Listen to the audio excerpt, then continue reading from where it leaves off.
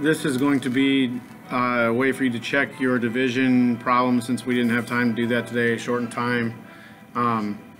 So you can pause it right here. This is the worksheet that was from Friday with synthetic division and polynomial division. A couple things to note, like this minus, it could be up here as a plus, a negative, that's fine.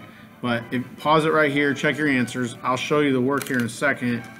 If you pause, then you can see if you get any wrong. If you get any wrong, then you can watch for the work. So here's the first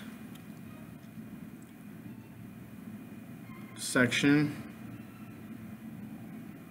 Again, pause if you want to see, double check some things.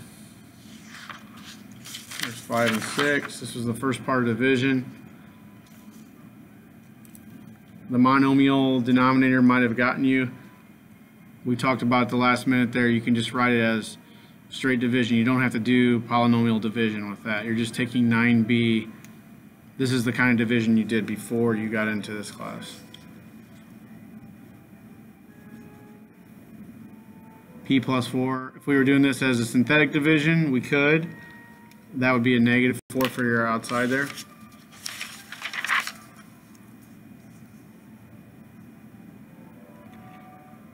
Friendly reminder that if you were giving a choice, you couldn't, 9 and 10, we would not use synthetic division. We did not learn that shortcut.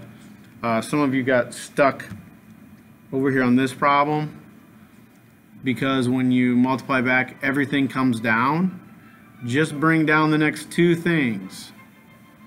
So 9 went into 90 10 times, and so bring down the next two things before you subtract.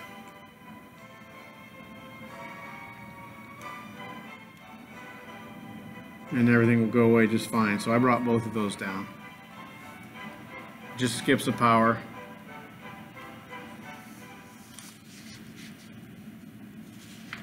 Again, synthetic division. That says n squared minus 5n plus 5.